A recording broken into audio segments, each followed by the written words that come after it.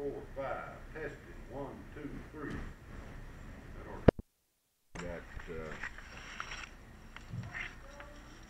Can we call a meeting to order, or should we wait for Brother Schaefer to finish his meal? A couple of members that haven't shown yet, but we're going to be a little pushed for time, so if it's all right with everybody, we'll go ahead and try to get some of the business out of the way. We're going to do our best to try to get the business of this meeting completed by 2:30. We'd like very much to, let's put it that way. So keep this in mind as the meeting progresses. The length of it will depend to a large degree upon how much discussion we're going to have on the matters we have to consider. I guess perhaps the first thing that we need to talk to you about a little bit is the banquet Tuesday night, at which, of course, we'll have a guest speaker who should be at the head table. Lord, we hate head tables, don't we? If it meets your approval, we'll do something like this. We'll have a head table up here on, this is going to be the front of the convention hall. This stage here is where it'll be. We'll have a table where Tom Knight and his wife and me and my wife, with a guest speaker and Reverend Davis is going to give the invocation, and his wife. If that's satisfactory to everybody, we'll limit it to that. Sounds fine to me. We go any further than that, we're going to have trouble because everybody then will want to be at the head table. We'll all have to move to the back of the room for the head table, I guess. Is that going to suit everybody? Fine. That arrangement? Sounds good. Okay, that's taken care of. Need to approve the minutes of the last meeting. My secretary advises me we need to approve the minutes of the last meeting. Would you like to read it? They be approved as mailed out. I second. We have a motion and a second that the minutes be approved as were mailed out. Do we have a discussion on that motion? Not all in favor of the motion signify it by saying aye. Aye. Opposed? Motion carried and so ordered. We should have saved about 30 minutes there. On the other, we got another problem that we need some help on. We've charged a $15 restoration fee for the delegates to the convention, which includes the cost of the banquet. The question is, what should we do about international reps, full-time business agents, and people like that will be attending the convention that perhaps will want to attend the banquet and have a meal with us? The question is, should we charge those people? Charge them. Or not? If we are going to charge them, how much? Well, you're going price. You're going to have some exceptions to that now, I'm sure. The speakers, the convention speakers, people like that. Different story. I'm talking about Right. international reps, the one that come in, machinists can turn it in. Most of those people on the expenses on per dime. We had felt, Tom and myself, kicking this around a little bit, it felt perhaps $10 wouldn't be bad to charge them for a ticket for the meal ticket. The meal itself is going to run what, Tom? About 8.5. About 8.5. Well, if that's all it's involved, I would say 10 would be enough too. Just the meal itself. Yeah. International reps 10. I want to get this straight. Think about this a little bit. This will strictly be for international reps, full-time business agents that don't have a vote. They'll have a voice. Now let me ask you this. What if an international rep comes in and tells you he can only attend 2 or 3 of the sessions and not going to stay for the banquet? Well, this is only for the banquet. We're talking not about going to make a charge unless they attend the banquet. I just wanted that clear because some of them may not stay. So if he wants a ticket, wants to attend the banquet, then we give him a ticket for $10. That's just for the banquet. That's what we're talking about. The reason I raised that, 1 or 2 people mentioned to me they might want to come in for the day Mondale speaks. They got other things to do, but they won't even be here when the banquet is. See, The tickets, the We're registration strictly talking committee- about the banquet now. The registration committee will have the tickets out then. Of course, you'll issue tickets to the delegates that have paid. Right. And you'll sell tickets to all of those in the Right. categories that we've spoken Right. about. Then when the international reps register, we're gonna have to find out from them where they're gonna stay Oh, for yeah, banquet, and if so, we gotta get $10. That's fine. Okay. I moved that we charge $10 into all business agents and reps. that want to attend the banquet are not duly registered delegates. Right. We have a second of that motion? I second. We have a question. Yes, sir. Suppose the delegate has a wife here, yes, It's gotta be the same thing, should be the same. Well, that's going to put them in the same category in terms of the meal. The meal is that's what's going to run the cost of the thing up so high as that 8.5 for the steak, you know.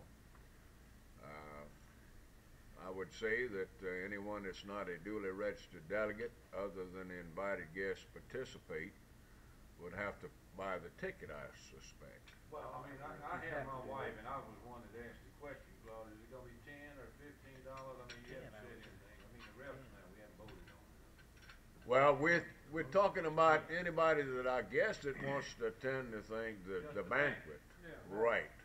The Well, ticket. You named out those, business agents, you know. Well, we're thinking about guests that will attend the banquet. Now, the people that we've invited to participate in the program naturally will be here as our guests. Right. We won't be charging those Right. people. But we're going to have, say, we usually have 30, maybe 40 international reps, guests. People want to bring their wives. People like this, and when you say, you know, 8.5 times 40 people, it's going to run us into a hunk of money, and I don't think we can afford it. It'd be nice if we could invite all these people in as our guests and not charge them anything. No, I think we should charge all guests attend the banquet $10. I suggested that, Claude. I just wanted to know if That's to amend the motion to cover all guests. All guests that are not here at the guest of us. Right. This is what we're talking about, of the state AFL-CIO. Is that pretty well understood now and agreed upon? Yeah. It's a problem to deal with. We have to deal with this one every 2 years. Who is our banquet speaker, by the way? He's on the agenda down there. Oh, well, I didn't Will go there. Campbell. Will Campbell. Okay. He's from Route 4 Liberty, Mississippi, and he's a relative of Jerry Flower? Flower by marriage. He's supposed to be a pretty good after-dinner speaker. Well, let me ask one more question. Yeah. On these guests that's gonna attend, you should know so you can prepare for them pretty soon, though, should you? I mean, The guests Yeah, that we're we, gonna have to know. I mean, I don't wanna keep interrupting you, Mr. Chairman, but, I think you should know by tomorrow, sometime how many guests we're gonna have and why, if you can share with, remind them if they're gonna be there, how much it's gonna be, and let you know right away and buy the ticket so that catering service here could prepare. yeah, we'll have to have this information Tuesday morning. Yeah, we'll have to have it tomorrow. Churchman, it sounds like It won't wait till must Tuesday. be sometime. They're riding it now. That's like 10 days. We'll find out that at the Yeah, registration. Well, it all Vote gets, on the motion. it didn't come out unless too well. unless the guest is invited to this convention as guest of the organization, we provide those people with a meal ticket.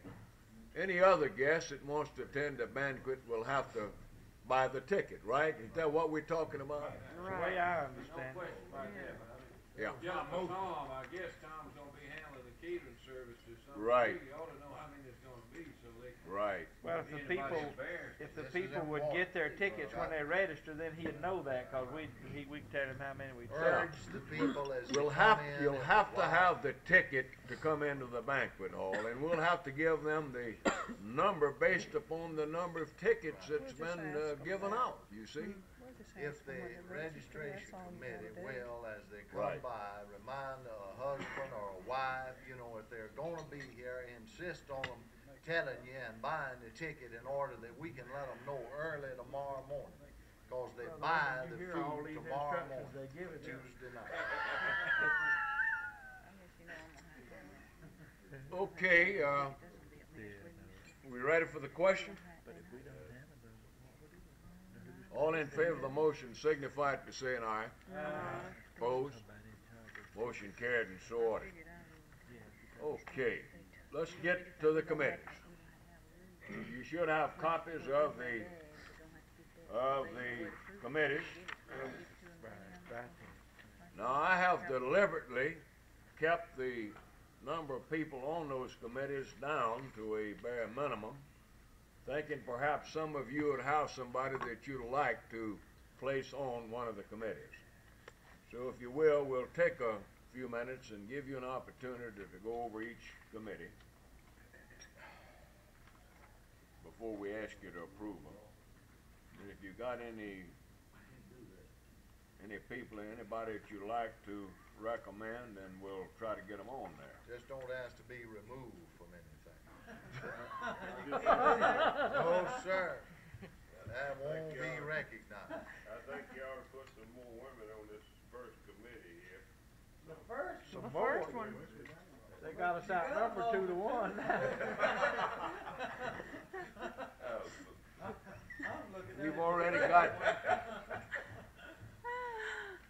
I wanted to move something off the second one and transfer something from the first one. No way, No way? no way, I object. You don't have very many women on that constitution. Well, I'd like to make Two. recommendations, Two. being the second committee is the all-male committee that you, Ed Lowe, he's the president of the You got Festival. two. No, all male, there's 2 women on it. If I I read see their that, names but it's right. practically. I don't think Mary and Dorothy's men, I'm not sure. Ed's on another committee. He's on another committee over here. I'd suggest you read all the committees. Got W.H. Wood, chairman, John Abrams from Boilermakers, West Point, Darla Petit, that's part of her name out here, left an R out of that. Darla Petit from Water Valley, Sarah Chestnut from Kosciuszko, Gold Smith from Natchez, rubber worker, Margaret Towery, a machinist from Pascagoula, and Loretha Hunter, an aluminum worker from Canada. Cecil, let me ask you a question on that. She's a member of your local. Right. She black or white? Right. Well, we got it. We thought she was. We wasn't real sure about that. Now, if any of these people are nominated, ready to take up the committees now. We got any suggestions on any of the committees that we don't have here? Mr. Chairman, what international is on the election committee? Wood is from the carpenters, Abrams the boilermaker, Darla Petit is a clothing worker, Sarah Chestnut is a communication worker, Goldsmith is a rubber worker, Margaret Towery is a machinist, Loretta Hunter is an aluminum worker. We don't have IBW. All right, give us somebody from IBEW. Can't get them all. Let's see if we can get another one. Give me a woman, a black woman, if somebody's got one, from a union that's not, We've got somebody to be here tomorrow from Steel? Steel. But I don't know their names. They're from, 1543, and I don't know their names. I from do know their- Greenville. Yeah. That's a I do good know place that to get one. We don't have anybody from We got Greenville. two Well, black I'll just women get with him coming tomorrow and give him Let me the get name. with you Watch tomorrow that. and give you a name on one from Greenville. All right, let's leave that this way. She said they had a couple coming from Clarksdale, and you got a couple from Greenville. If we have to have somebody to replace one of these, we'll come to y'all for that That's fine. suggestion, okay? That's the way we'll handle that. Because we might have to drop some of these we got listed down here. It's a job, I'll tell you, trying to get this kind of a committee together. One union and a town involved, okay? All right, what about the other committees?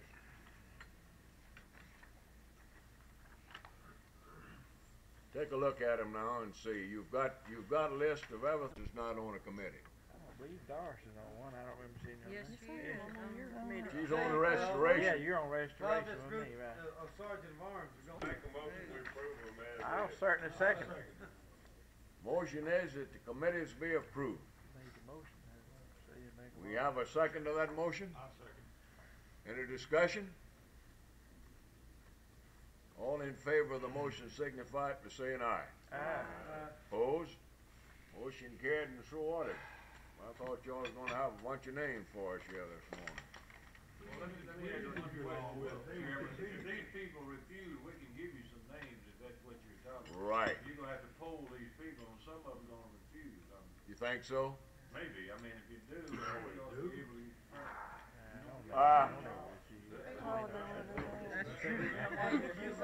You a rubber worker, you know. We haven't had anybody refuse so far. It hasn't happened yet. You mean, wouldn't be able to get off if we just refused? That's right, all we gotta do is refuse. Boy, that's good news. I tell you, y'all we mailed them out to you in hopes that we'd cut out on a lot of reading and stuff like that here. Oh, let me butt in right there and remind the board to please come by the registration desk later, and they'll give you your tag, you know, and sign the registry. You got the kits now, they need to get your name on record, okay? Soon as we get through with the board meeting, the board will be the first ones to be registered out there. As soon as we get set up and open, we'll ready. As soon as you're ready for us, right. Well, we'll let you leave a little ahead of time. We got a bad kid here now. Has everybody read these resolutions? Yeah, I heard. You ain't got any resolutions? I don't have them all. What you mean? 1 through 8? I got 2, then I go to 4, no 3, no 1, 5, That's funny. 6, I'm kidding. You hadn't got them all? 7. Just Give put him that back yours, together, Tom. we'll give you another one, Mr. Williams. Yeah, give him, That's give him, okay. yeah, just swap with him. He can get him another set. I'll check them out. How about resolution number 1, national health security? He needs a 4. 4? Suggestion, make read the resolve. Somebody's messed up putting them in because Mr. Bob don't have them either. Hard time help. Uh-oh. Why did they say somebody? I don't, that's what I mean, that's what I said. I'm not guilty, I didn't help on this. I'm not guilty. You heard her say part-time help. Yeah, but I didn't do this. She knows I wasn't in on this. I don't have it. No, I didn't staple some of them Really, it's together. everything in. We got plenty of kits, we'll just have to take them out of the kits. We'll have to correct you after a while. You'll look on. He can read on it, man. I got a hold. 1, now therefore be it resolved that only the National Health Security Program, introduced by Representatives Martha Griffiths and James Coleman, meets all the tests for a viable national health insurance plan. We endorse it and urge favorable consideration of health security. We also urge all candidates for House and Senate, to publicly state their positions on national health insurance so that the voters can elect supporters of national health security. Be it further resolved that copies of this resolution be sent to all members of the Mississippi AFL-CIO congressional delegation. That word AFL-CIO was supposed to have been eliminated from there. That ought to be struck out of the Mississippi congressional delegation. Where's AFL-CIO? I thought I marked through that, Calvin, before they started on that. Mark through AFL-CIO. What's the pleasure of the board here on that resolution? I move that it be accepted as read. I second. Any discussion?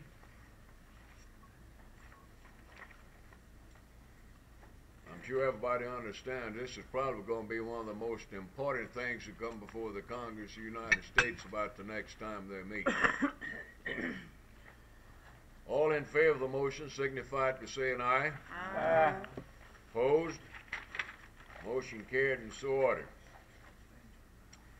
Resolution number 2, political education and political action. You want to read that, Tom, the resolve point?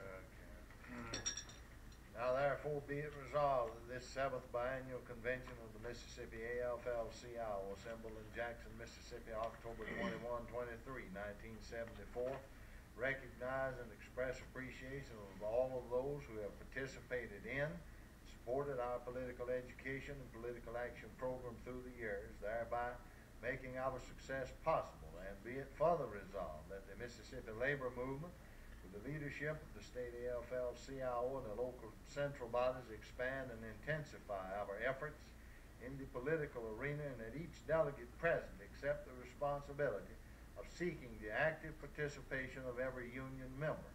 And be it finally resolved that each local union establish a committee, there is not one in existence, and initiate a campaign to collect at least $2 from each member. That copies of this resolution be sent to all affiliated and the AFL-CIO Committee on Political Education. The word unions or locals is left out there, really, after affiliated. Should be. All affiliated local unions? Yeah. Or all affiliated organizations is what really. Organizations, right, I agree. Yeah. Okay, what's your pleasure on that resolution? Mr. Chairman, move the resolution number 2 to accept. Number Second 2 be motion. adopted. Second. We have a discussion on the motion. Not all in favor of the motion signify it by saying aye. Aye. Opposed? Motion carried and so ordered. The chairman of the committees will take note of what changes are made here, and hopefully when you take these resolutions up with your committee. Let me ask you a question. When this committee meets, can they revise? For that committee, and then it'll be up to your committee as to who reads the resolution. But the committee chairman will handle the resolution on the floor. I Please. get together with you and set up a time to meet with this resolution committee, or? No, you set up the time to meet with that committee when you want to meet with them. Now, Well, I'll get together with you when we get ready to call up the resolutions. Well, I mean, I wanted you to announce from the floor who the committee was gonna be and what time we would meet tomorrow, because it's gonna take some, Right. some time. Right, well, I'll get together with you. yes, we'll have to get together on that, All right. Thank you. Okay, did we adopt that Yes. one? Yeah, number Okay, 2. resolution number 3. Affiliation. You wanna read that resolved part, Tom? Now therefore be it resolved that the 7th biennial convention of the Mississippi AFL-CIO does go on record expressing appreciation to the AFL-CIO Executive Council and the international unions for their past efforts in this matter, and urges that they immediately intensify the full affiliation campaign. Be it further resolved that the delegates assembled here take it upon themselves to contact the officers of all unaffiliated locals, urge them to get their local unions affiliated with the state AFL-CIO and local central body. Be it finally resolved that copies of this resolution be sent to AFL-CIO President George Meany, Secretary Treasurer Lane Kirkland, and all international unions. What's your pleasure? I move we adopt resolution 3. Second. Any discussion? If not, all in favor of the motion signify it by saying aye. Opposed? Motion carried and so ordered. Resolution number 4. Brother Knight, just the resolved part. All right. Now therefore be it resolved. This, the 7th biennial convention of the Mississippi AFL-CIO does go on record reaffirming support of this fund and recognizing the need to increase same. Be it further resolved that every local union in Mississippi be requested and urged to contribute at least $1 per member to this important fund immediately. Be it finally resolved that copies of this resolution be mailed to every local advising them of this action, and that the delegates assembled here assume the responsibility of seeking prompt compliance with this action. What's your pleasure? Second. Motion to adopt and a second's been made. Any discussion? All in favor of the motion signify it by saying aye. Aye. Opposed?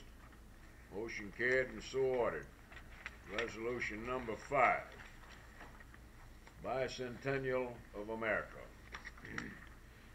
When you get tired, I'll relieve you some, but go ahead, read the Now resolve. therefore be it resolved that the Mississippi AFL-CIO will cooperate with the National AFL-CIO, acting through its Department of Education, to bring the contribution of the working American to the forefront in bicentennial activities, and be it further resolved that the executive officers of the Mississippi AFL-CIO are authorized to participate in bicentennial activities in this state to the extent they deem advisable after consultation with the Department of Education of the National AFL-CIO.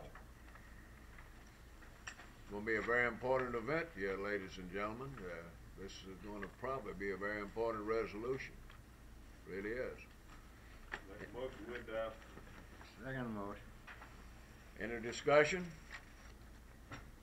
All in favor of resolution number 5 signify by saying aye. Opposed?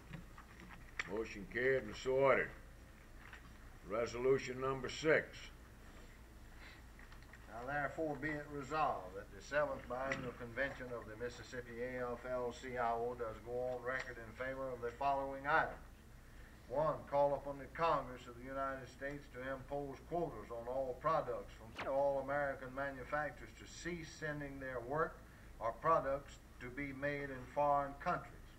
3. Appeal to the general labor movement of the United States to buy only American-made products as well as union-made products and services. 4. Also to try and educate the American consumer on the grave problem facing American workers and encourage all consumers to buy American-made products as well as union-made products and services. Be it finally resolved that copies of this resolution be sent to the necessary individuals and organizations to call attention to this serious problem. Move its adoption. Motion to adopt resolution number 6. Any discussion? Not all in favor of the motion signify by saying aye. Opposed? Motion carried and so ordered. Organizing. Number 7. Get over to the resolve. Now therefore be it resolved that the delegates assembled in this convention do solemnly pledge their untiring efforts to bring organization to the unorganized workers of Mississippi. We will work with all segments of the labor movement to bring this about. 2. That we urge our members to refrain from spending their hard-earned money with any and all businessmen who conspire to prevent workers from organizing. And be it further resolved that copies of this resolution be mailed to the AFL-CIO and each affiliate of the AFL-CIO, that we seek their cooperation in every respect. Move it up. The motion to adopt resolution number 7. Any discussion? All in favor of the motion signify by saying aye. Opposed? Motion carried and so ordered. Resolution number 8. The legislative program. That's going to be a kind of a lengthy one. I think perhaps we ought to just read the whole thing, the whereases on this one. Let's read the whereases. We don't have to read each point on there because it's been pretty well adopted already. But let's read the whereases and then the resolve part of it.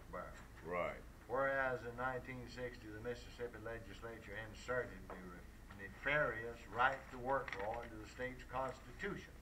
The purpose behind this action was a deliberate move that the initiative referendum procedure be placed at the top of our legislative program, that the attached objectives be adopted as the Mississippi AFL-CIO's legislative program, and be it further resolved that the legislative program be printed into an attractive brochure and that copies be mailed to each member of the legislature, the governor and the lieutenant governor. Two of the points, but otherwise it's the points on there are the same that were adopted at the last resolution, at the last board meeting.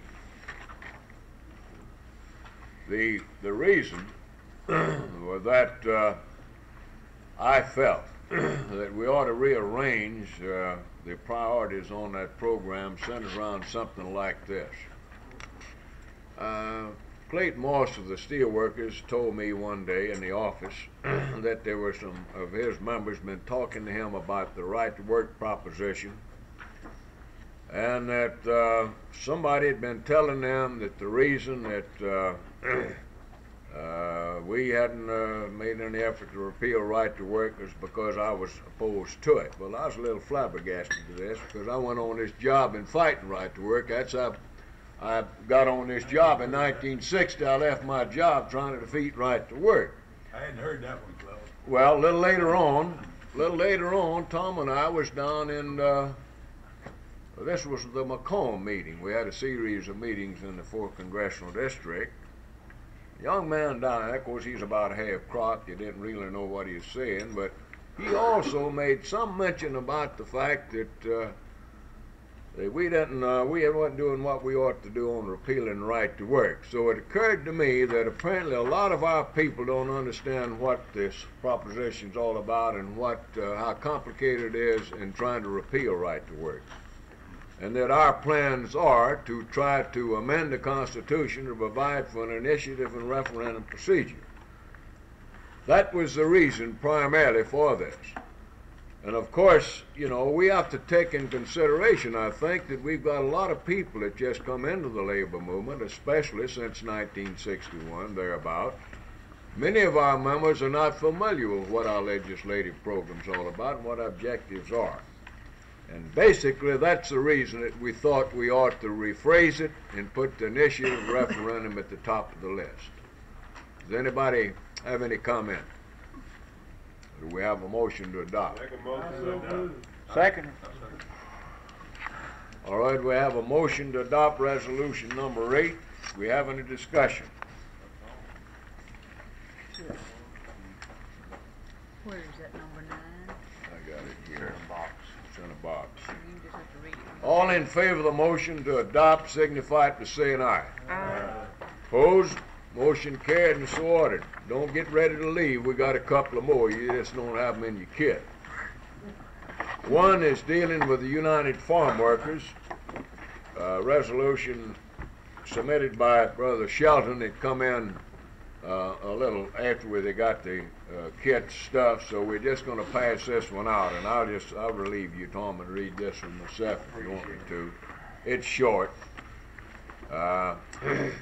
Whereas the struggle of the United Farm Workers Union against the grape and lettuce growers in California is one of the most important struggles against racial and economic discrimination in this country, and whereas Cesar Chavez and the UFW have called for expressions of support and solidarity from organized labor and individuals throughout the country, and whereas Mississippi has some of the poorest and lowest paid farm workers in the country, and we must face this fact, by supporting the UFW in their struggle, we can open the doors to help our brothers and sisters here at home. Now, therefore be it resolved that the Mississippi AFL-CIO expresses its unqualified support for the United Farm Workers Union in their struggle against the oppressive practices of the giant agribusiness concerns. Be it finally resolved that the Mississippi AFL-CIO write a letter to each local union and local Central Labor Council urging them to establish boycott committees in the areas of the state to support the United Farm Workers in their struggle for justice. Respectfully submitted, Cecil Shelton, President, North Delta CLU, and North Central A. Philip Randolph Institute. That, of course, is not submitted in the name of the board, but nevertheless, it's a matter that I think this board ought to be on record in support of. I move the adoption of the resolution. A second. Any discussion? We'll get around to which committee is going to handle this resolution. I don't recall right now, but we'll get to that in a few minutes. And whether it's you, Brother Fly, or let's see who is the chairman of the other one. It'll be in the Resolutions Committee. Resolutions. Who's chairman of the Resolutions Committee? Brother Fly, when you take this up and report it out, tell them that this resolution has also been endorsed by unanimous vote of the state AFL-CIO when you report it out. Okay, we got one more, but before we get to that one, I want to recognize a very distinguished visitor just walked in the door. She thought she was going to sneak in here without anybody seeing her, but we ain't going to let her get by with that. Sister Fannie Neal with the National Cope staff, who is in our state trying to help us get some things together in the 4th Congressional District. Fannie, we're all happy to have you here. Would like to give you a chance to speak to this distinguished body here. Claude, I don't want to really speak to them now. We just want to get a little more action started in the 4th District, and I'll be around for a couple of days, so I know I'll get a chance to talk. I came in yesterday and got some rest, and then I poked around a little bit, and I think we're going to have something going. We're supposed to have a meeting this afternoon. Is that no at 3 o'clock with some students from both Tougaloo and Jackson State to talk about their participation in the Get Out the Low Drive for our candidate. And this is what we're all about, just trying to help defeat copper.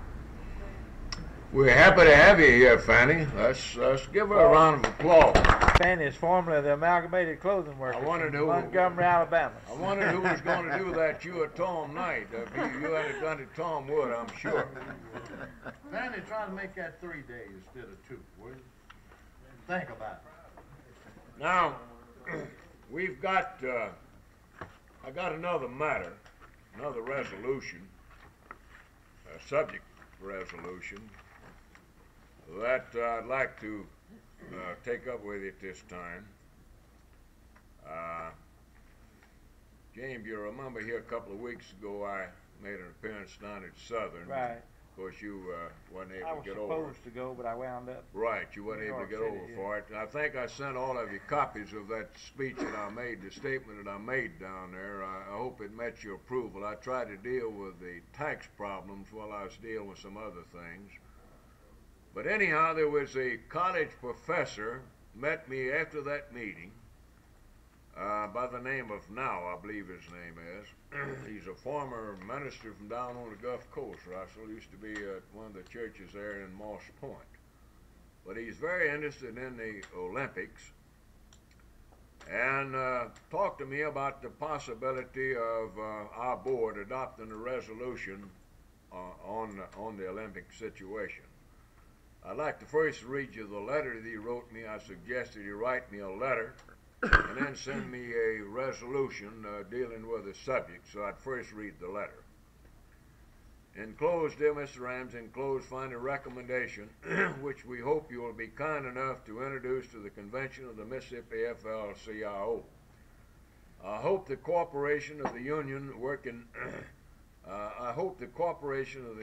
working man of the state of Mississippi will make it possible to assist this most worthy cause.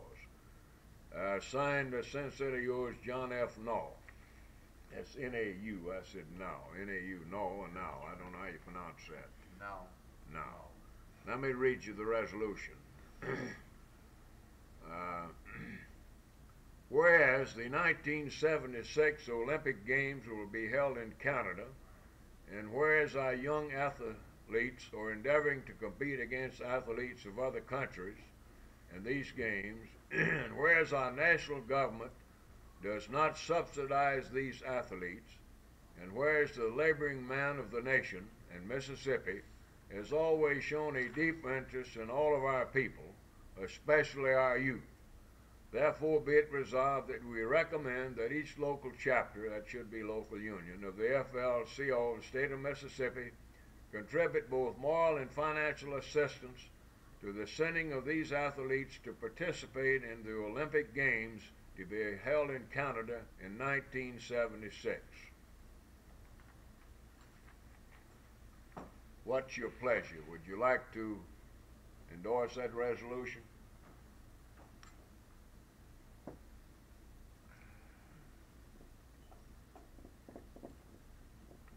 I don't see where it hurt anything in the world. I mean, as far as But I don't know. I move that we, local resolution agreed. local, don't say that we get too much money out of it, but I think it's So adopting the resolution ain't gonna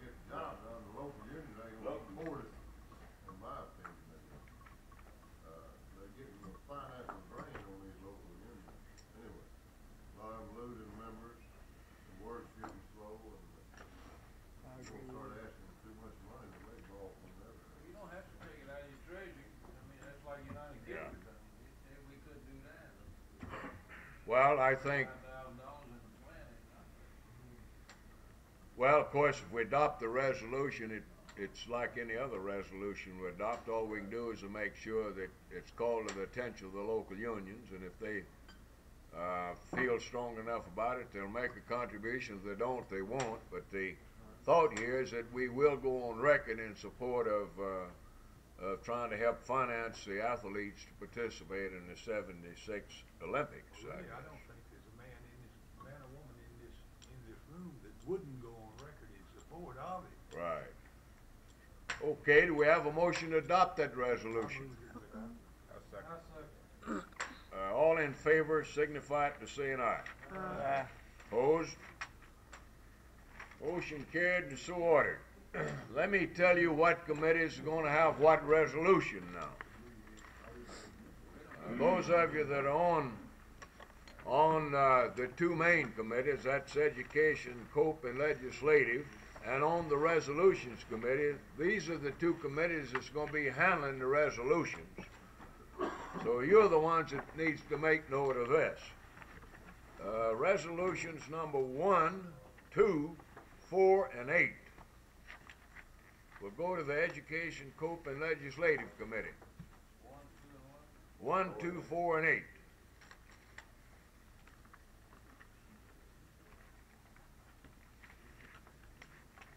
Five, 6, 7, 9, and this one we just adopted would be 10, would be going to the resolutions.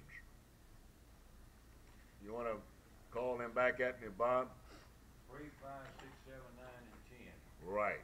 The last one will be 10, right? And I'm going to give you this one, Brother Fly, the copy of resolution number 10, and that will be the only one available. So you'll have the copy of resolution number 10. We of course got others in the office. We'll try to get it typed, but I can't say when. We don't have no Xerox out here. Yeah, it's available. Yeah, they got one, but Yeah. they don't have no paper. They eat Be my paper Monday. Y'all got that? I didn't want to talk at you for a minute. In the benefit of anybody, in response to Brother Fly's question earlier about where you meet and whatnot, we got the whole place reserved starting now. Around to the right of the elevators there, down that hallway going north, there's 3 rooms there. They got a big long name for them, but it's A, B, and C, or 1, 2, 3, and you can count either way you want. Now there's 3 rooms there. They're available from now on throughout the convention. Nobody owns them, you know, no committee's got priority over the other, just so 2 committees don't try to meet in the same room at the same time. And then if you run out of room, we've got a few other rooms around different people have that we can make room for another committee to meet there. So you've got 3 rooms around there beginning right now. Let me ask you another question. Yes.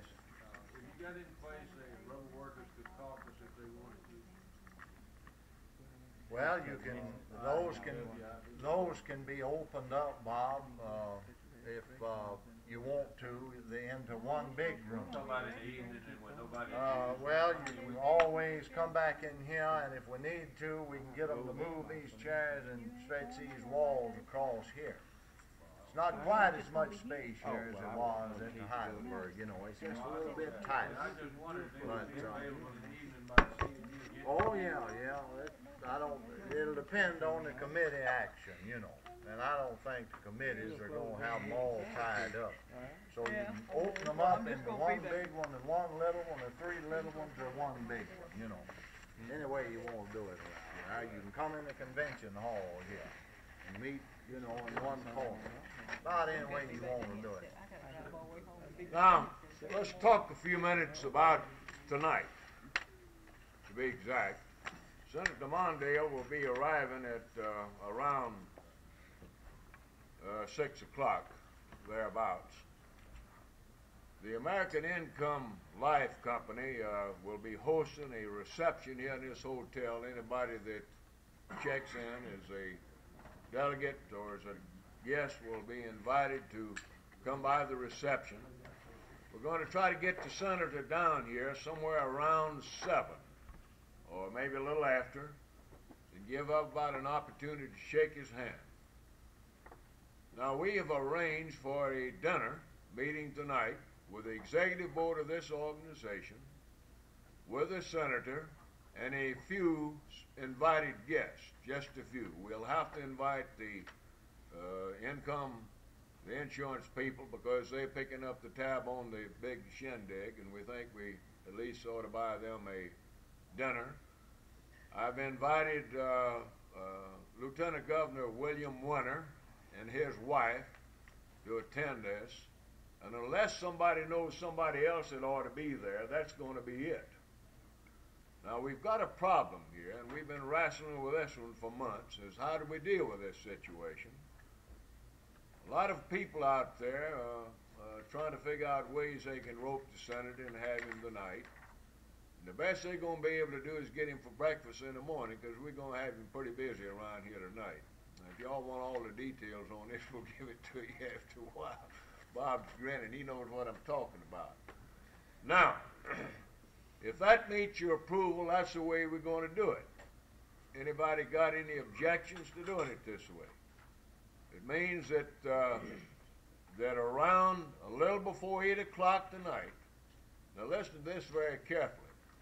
Those of you on this board in this room now, that includes Amy and Brother D's down there, you try to sneak out of here, away from this reception, go up to the Sheridan, up the street. It's on the same side, up the corner up there, back in the back in one of their private dining rooms, and they'll direct you where their fare is going to be.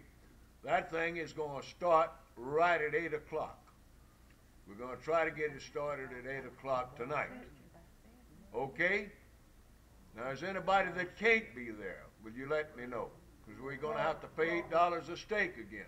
Would you run by the 8 o'clock event? Yeah, I got it. Did what now? We're gonna be here at 8 and it's gonna No, start. no. The reception here starts around 6.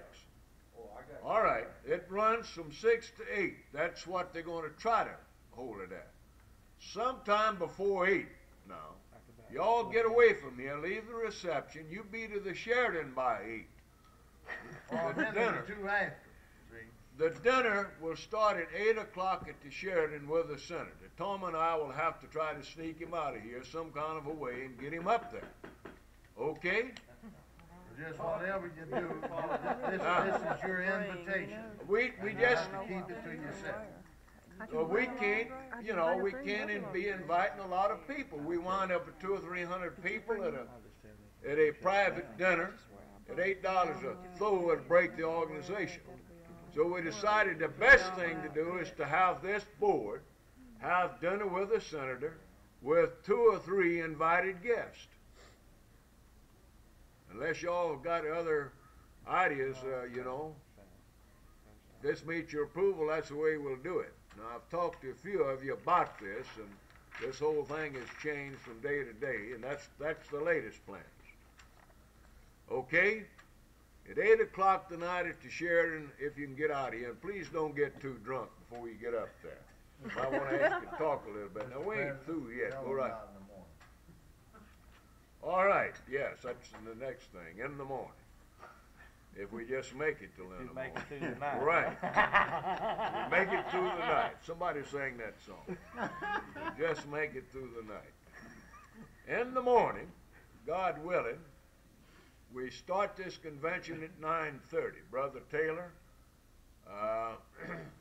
we want to talk to you about the rules before you adopt them finally, because I think Wednesday we're going to have to start at 9. But right now we're dealing with tomorrow. Tomorrow, these people is going to take the senator off, and I don't know this, but I got a sneaking feeling this is what's going to try to develop. They're going to try to get him out of here in the morning and have breakfast with him. And I put them all on notice he'll have to be back here at 9:30. Now, we'd like to use this executive board as the escort committee for the senator. That means that, Brother Jackson, you and the people on the restoration committee will have to cease restoration somewhere a little before 10. We're going to try to start up here at 9:30. George Johnson will be presiding, opening the convention. We've got Bishop Brunini, as you'll notice, to give the invocation. When we start up, we'll only have George Johnson, Bishop Brunini, and myself on the podium. We'll go through the preliminaries, try to get the convention called to order and get all that out of the way. And some kind of a way, we'll try to get Tom Knight the word that we're ready. And at that time, he will lead the executive board up to the stage up here with all of you folks in attendance as members of the escort committee. Now, how does that sit with you? And bring Mondale with us. Yeah, you're supposed to have him with you. Yeah, by all means, we don't want you to come up there without the senator. Now, the senator has to be back to the airport shortly after 11 o'clock. And we'll have to try to have things worked out some kind of a way, Brother Dees, I'll give him your name, that you and perhaps one or two other people would hustle him out there, get him in a vehicle, and get him to the airport. You are ready, I assume, for that. Amy can't go. Amy said she'd do that. No, She's done she seen can't his go. picture. Can't go. She's seen him in person. She can't go. All right, maybe tonight. The main thing is, Dees, you'll have your car ready, and if somebody else wants to jump in there with him like Amy, y'all can get him to the airport. Okay? Good. Wife's supposed to be getting the car washed and cleaned up today. All right. Let's talk about other guests now. Don't run off in a bar pit on the way out. Right.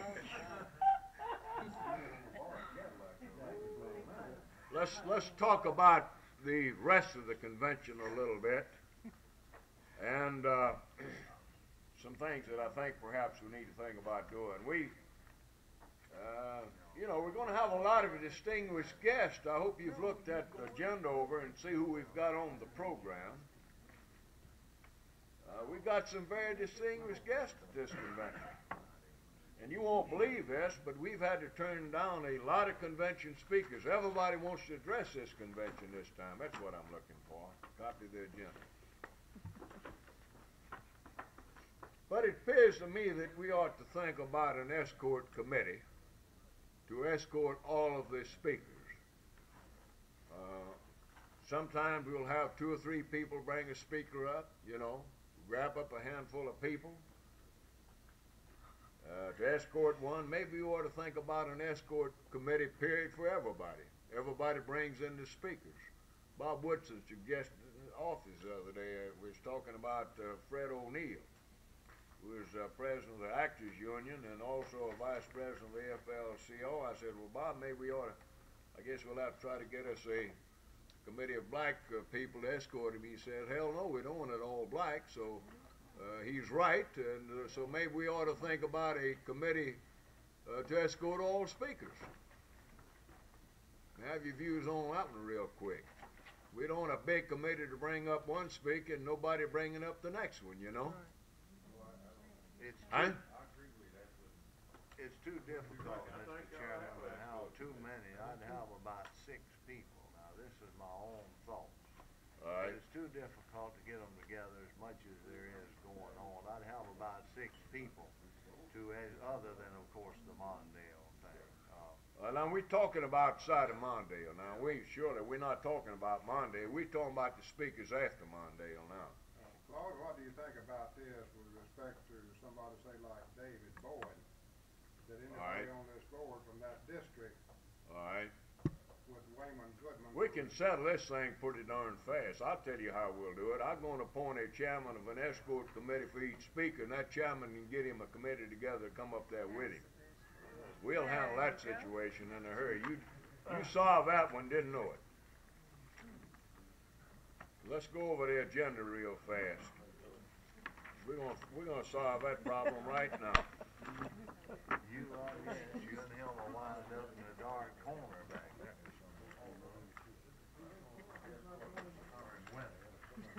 first, you let me talk first.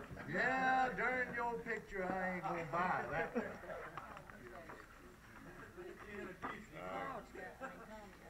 Yeah, Tom's got it. And you got an extra agenda over there? No, I hadn't got it. No, that's right, that was, Reggie Gray. I got the only one. Don't lose that. I can't run this convention without that. Yeah, no, I was.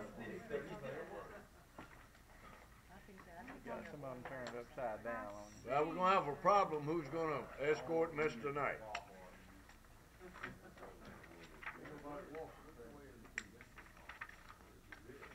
You're sitting in it.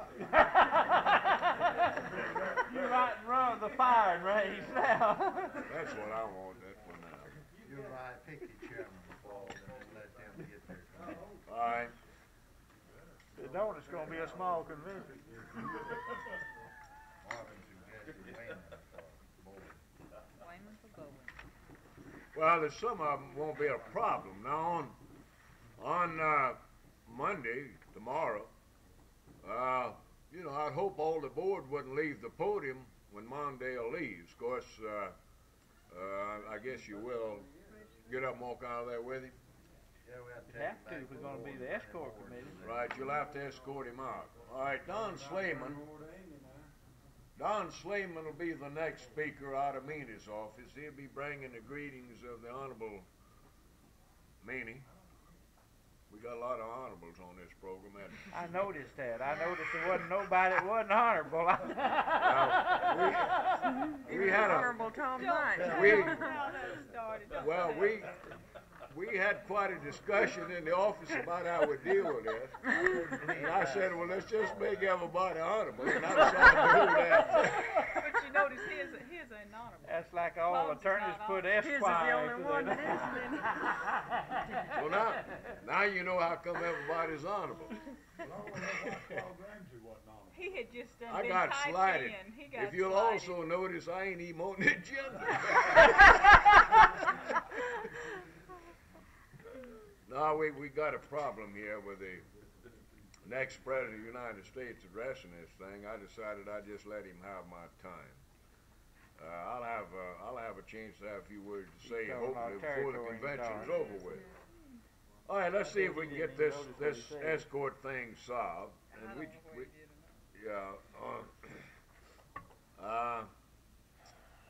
Don Slayman will be here. All of y'all will have left with the speaker. Then could you turn around and bring Slayman back, Tom? Registration committee chairman came. We gotta be ready. No, you're gonna have to go back out and That's start.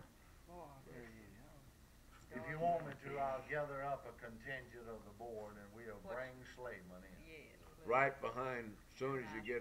Okay, all right, that'll Turn happen. Mondale loose and grab Slayman. That's not me. See, you gotta come Well, back and give a partial I know it. Give a report. report, We right? got a report ready. Well, we're gonna try to. God, that's even ahead of Slayman.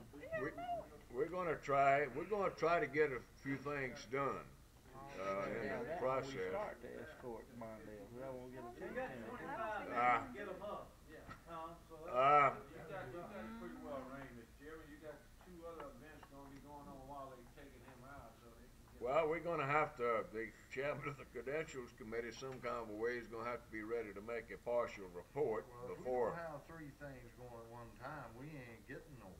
That's right. It wouldn't be Well, while he's appointing committees, I can go out and get whatever we got. All right, let's back up there with it. That's all all right, I know. let's take a look at what we got. We're gonna bring the senator in. He's gonna make an address.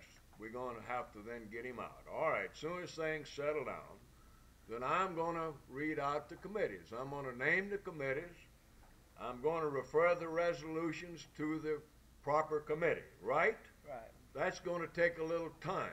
So while you doing that, I'll get my report together. And while you're doing all of this, hopefully you can give us a nose count on the number of delegates that have been seated, and those delegates that I'll have been give you what given we got at badges that point. will We can then get it be together. officially seated, right? Brother Taylor, hopefully, when he gets through with that report, then you'll be ready to come up with the rules. Now, we'll have to get some delegates seated before we adopt the rules, right? That's the reason we have to do it this way. Seating the delegates has to be the first order of business before you do any business. Right, at the convention. right. So that's gonna all take a little time, and by that time, Tom, by that time, you will have the senator out, things will be settled down a little bit, and then you can have your committee, when we give you the sign, walk in with Don Slavin. Okay? We'll try. All right, then that will be the, you know, after we introduce guests, we'll have a lot of guests we'll have to introduce. We should be approaching the lunch hour about now. I would think so. All right, then we're going to break for lunch, and Bill Winter will be the first speaker after lunch. All right, what we'd like at that time is to have a good delegation from this board on the platform with him. You don't have to escort him in. We ought to bring him in before we convene. He ought to be there when we crank up. Yeah, then we could escort him out there to his feet. All right. Well, how about one man from each congressional district there? From, why don't we, Put the whole board. put the board up there? Those that's not busy. James can, he's on restoration. Thanks. Huh? That's it. That's the podium, yeah. That's They the can't stage. put the board up there. So you know. Why can't, Had a carpenter to build it and a brick mason. let's see how many members of the board ain't on restoration. Let's take a look at that. There's three, four of us kind of aiming us on that. All right. Can't we ask the board, Well, no, Orman, five. We got five. all right, Restoration committee in this room. those board members who are not on the restoration committee, can you not be on the stage at the opening of the afternoon session? Can you not or can you? Huh? Can you not or can you? Tom, can you bring the lieutenant governor in? Yeah. And you'll be following him. Then the rest of you try to be on the stage when we crank up at 1:30. Those of you not on restoration, okay? All right. Now let's see. We will now be down to Norman Hill. Tom will be speaking ahead of Norman Hill.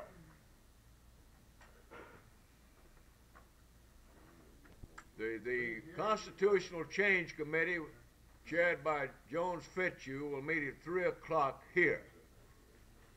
And they will be making their recommendations on the constitutional changes at this hour, at 3 o'clock tomorrow afternoon. Whatever changes are made will have to be made tomorrow, because nominations are the next day.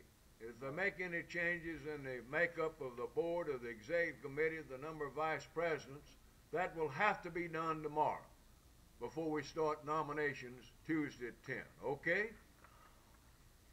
And we'll let Mr. Knight be responsible, get Mr. Blunt up there, because we'll have this before the floor, and then we'll have some people available to get Mr. Blunt or his representative. He's not going to be here. All right. I'm worried about him getting to the podium.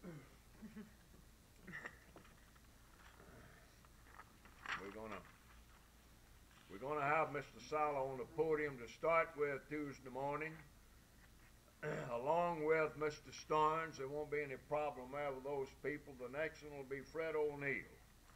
So Bob Woodson will get a committee together to escort Mr. O'Neill up. You need to say something about the plaque to Mr. Starnes in between. Yeah, at the we've got a plaque prepared. This, of course, was done, I believe, at the last board meeting, wasn't it, where this was agreed upon. Yeah. We got a nice plaque prepared that'll be presented to Bob Starnes, and we'll have a check for $100 in an envelope we hand to him. We'll do all of this right after Jim Sala gets through, and hopefully get Bob Starnes to preside over nomination of officers. you see on there at 10 o'clock, we have to go into nominations. I jumped that. I assumed everybody knew we had to do that anyhow. Constitution. But we'll let Bob Starnes preside. We'll let Jim Sala make his speech, then recognize Bob and present him with a plaque and ask him, we'll go through a little ceremony and all that stuff and present him with a plaque. And then at that point, he'll preside over nomination of officers. Now, after nominations are over with, Bob, that's when Fred O'Neill will speak, and you'll have your committee ready when I take back over, and I'll give you the sign, and you can bring Mr. O'Neill up. Incidentally, Fred O'Neill was born in Mississippi. I left here when he's a youngster, but I'm sure all of you be interested in this. Fred O'Neill was born in Mississippi. I got a bunch of stuff here on him. All right, Marvin. Marvin, let's give you that assignment now on board because you are here. You'll be responsible for getting a committee together to escort board, right? All right.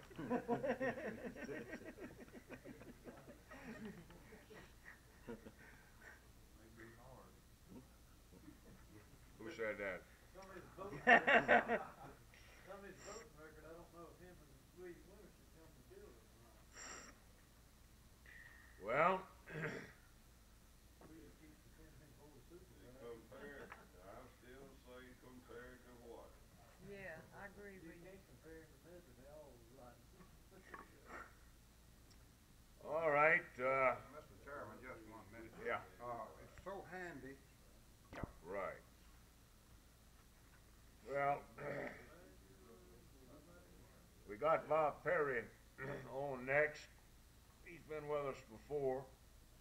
I don't see any problem there. I'll try to get a handful of people together to bring him up there myself.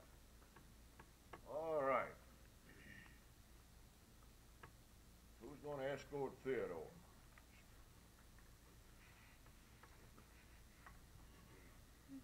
Joe Frank?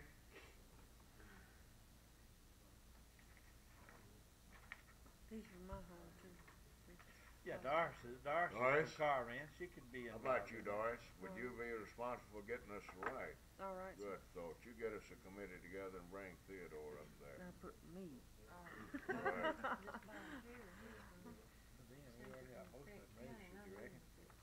Yeah, good. Okay, that's very good. Amy will get her committee together to bring up Bob Perry.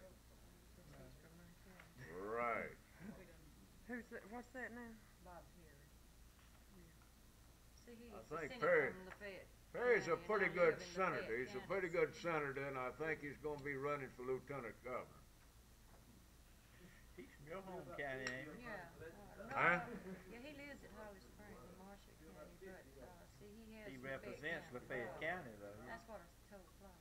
All right, you got your assignment. Amy will get Bob Perry. Doris will get Theodore. All right. Down to the banquet now, and then we get over the next day.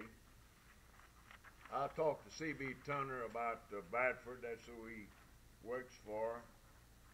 I'll get him on that one.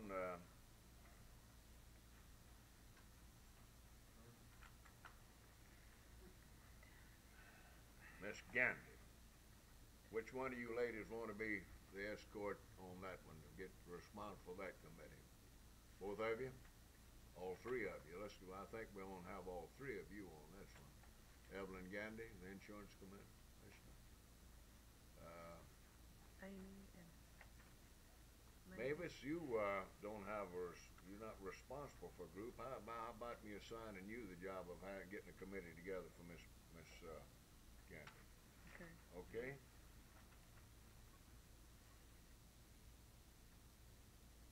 All right. How about the Honorable Dean?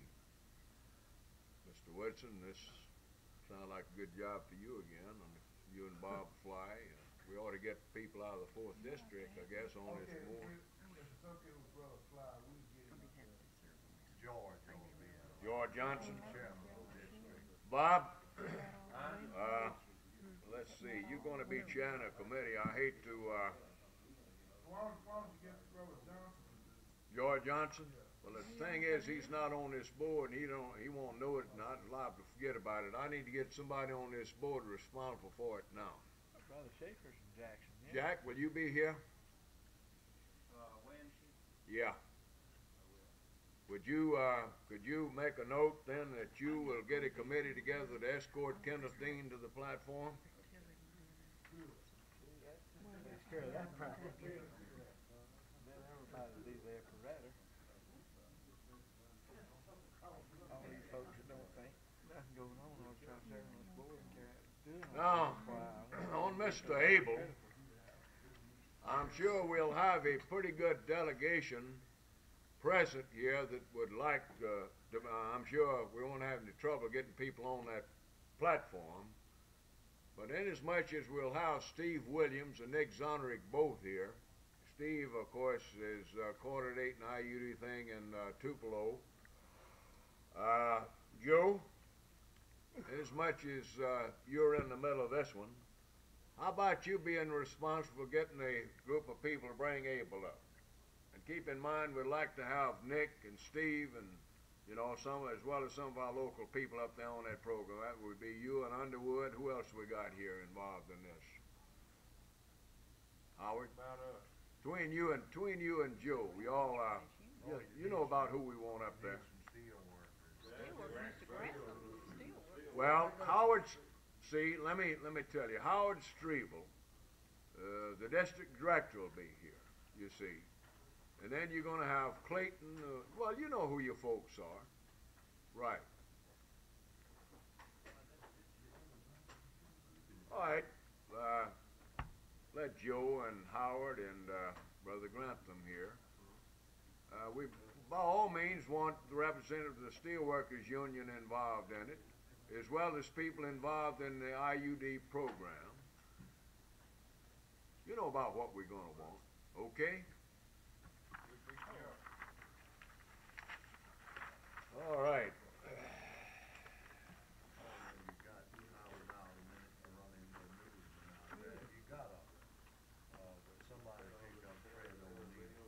All right, we're going to come to this now. I've got the arrival time of all of the candidates. We're going to go over that and see. Wait, before we get away from this, where on this agenda does the resolution committee report out? On convention business. Where you see convention business listed, that's where we take up the committee reports. Well, I would like to know so I'd be prepared at that time. I mean, which one of these convention business that you're referring to, Mr. Could be any and all. It could be anywhere. The big problem here, listen. Finger on the trigger, and eye on the hog. What's the name of the game? No. Here's what you have to deal with in one of these conventions. Hopefully these committees can get together and get ready to make their reports. And then when we get a little time, I'll try to call you up. You might not be ready for a full report, but we can get some of it out of the way. Well, hopefully you can call a meeting of your committee. This applies to all of them. Tomorrow afternoon, after we recess, and get into your resolutions and be ready. I don't think we'll be calling up any of your resolutions tomorrow. Be Tuesday or Wednesday. Well, this is like this bylaw, the Constitution Committee. That has to be done tomorrow. Right. But the rest of them, we won't get into them till Tuesday or Wednesday. Conflict of interest is what I was trying to find out. Right, you just try to get your committee together and get your report ready and be prepared to make it on a short notice. That's right, right? All right. No, I don't do that. Well, let me give you the arrival of the speakers and see if we can make arrangements to pick everybody up. Norman Hill will be coming into 6:33 Sunday. Bob, can you have somebody pick him up? You or Cecil or somebody? Norman. 6:33 Today? Delta Flight 724 this afternoon, right? Brother Woodson is supposed to be with me and you at that time. I know, but I'll get somebody to get it on. Main thing is having somebody pick them up. Tom and I, right, that's right, we was gonna try to get him to, all right. What was that flight number again? Norman's flight number 724, that's Delta. It's 6:33. I had it, Tom, you gave it to me the other day, but I left it in my, some of it. No, you think about it, I gave you Fred O'Neill. Brother Grantham? You'll be wanting to talk to Clayton and perhaps Howard and some other people will be here Tuesday. But Abel comes in at 6:21 p.m. Tuesday. I don't have the flight number. 6:21. Clayton Moss has got the flight number. So you get with Clayton and Howard and some of the, Howard Strevel, some of you be here. Make sure somebody meets him and brings him to the hotel, okay? He has to leave again Wednesday at 5:40. He's going to have a short committee meeting. He's supposed to have a meeting of his IUD committee here Wednesday afternoon, but it can't last long. We need somebody to pick up Don Slayman and Nick Zonerick. Brother Dees, would you be available this afternoon to pick up Don Slayman and Nick Zonerick? They both come in at on flight 345 at 4:03. 4:03 this afternoon. Right. 345. Zonerick and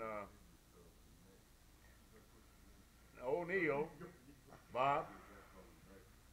Brother Zonrich and who then? Zonerick, you know Nick, don't you? Have you ever met Don Slayman? Slayman, I don't. All right, you know Nick, so they're both are going to be on the same flight according to my information here, so you bring them together. That'd be Nick Zonerick and Don Slayman. Well, I better check with Steve. He may Steve might want to pick him up. Yeah, the main thing wants somebody to get him. You bet. Yeah, he I plan on having that cassette thing down here. You better have Mr. Dees go get that cartridge this evening. There ain't gonna be no time. Well, I'll get it. Okay, Brother Dees, you talk to Steve. Steve might have plans to pick up Nick already. Main thing that I want to make sure somebody picks him up and gets him out of here. This place is kind of hard to get to if you don't know where you're going. Right. Fred O'Neill, Bob, comes in at 1:25 p.m. No, wait a minute. No, that's the departure time. He comes in Monday, 4:57, flight number 457. That's Delta. Delta 457. Time and the number's Time the and same. number's The one I Huh? came on week before last. At 4:57 p.m. That's tomorrow, Monday. And now he has to get out here at 1:25, and hopefully we'll have somebody to get him to the airport. You know, getting out of here, going back. Main thing is pick him up and make sure he gets here, and then we'll try to get him back. Jim Sala be coming in this afternoon, but he's got transportation. New York and Birmingham. That's it, Tom, I think, on the Believe that's it. speakers. Let's see if we got anything else now that needs board attention.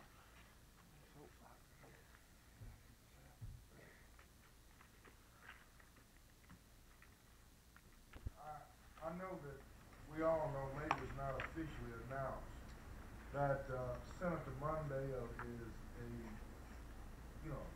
candidate for nomination of Democratic Person? Party. Right.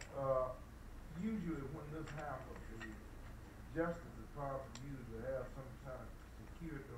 Has he Yeah. been put under security yet? Hadn't told me anything about it, Spear. I'm pretty sure he is. He's got one guy with him. I've been requested to make reservations for a room, single for a guy that'll be with him. If there's anybody like this coming in, I've thought about it myself. They haven't advised me. You're right, a man that's, in this position usually. Probably this far back away from the campaign they wouldn't, Right. Claude. It gets near. Right. And it's really, Right. Well, I think that we've just about taken care of the business that we needed to take care of. Marvin, just one thing on the rules. We need to start at 9 o'clock Wednesday morning.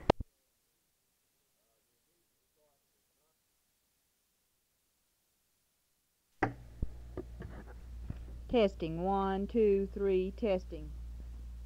Do that again. It needs Testing, 1, 2, 3, testing.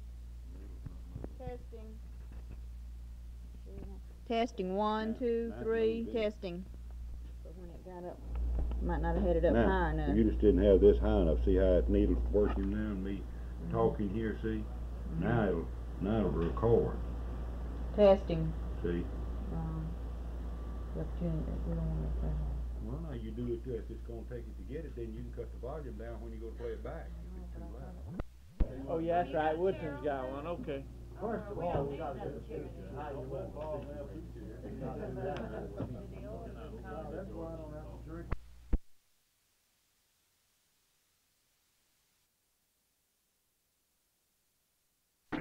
On your election, and I will certainly look forward to working with each and every one of you. And we want to make sure that we get the correct mailing address of all of the new board members. Now let's see, we got Lewis, Brother Tucker, right, Mayor Frank, right? Everybody's, I'm gonna send this around, give us all you know about yourself. Y'all made arrangements for all us checking out. Tom got, Everything be all right, I'll go right now and touch base again. tell him that we, Give us your name, address, You wanna your get out social this security afternoon? number, and your telephone. I'm checking out. Yeah, it's going on in I'm the Not don't you, necessary Tom? to get ours, you've already got it, Tom. Well, just put it on there. the policy's been that we pay, any expenses you got on getting back. You incur any expenses going back if you've been elected. That's been the policy. Any questions on that? Those of you that have been on the board that have expenses to turn in, now's the time to fill out your voucher. Have you done that? We gotta get our hotel bill. Yeah, you'll need your hotel bill. All right, then we can do that one or two ways. We'll come to order.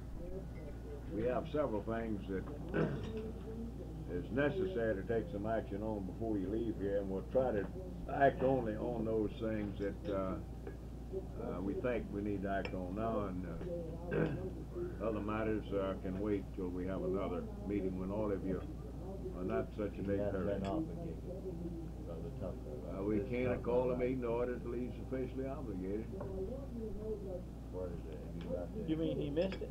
Yeah, he out the door, and then we stood up there, and we sitting around, and then he back, and he done missed it. Bull is done gone when he come back.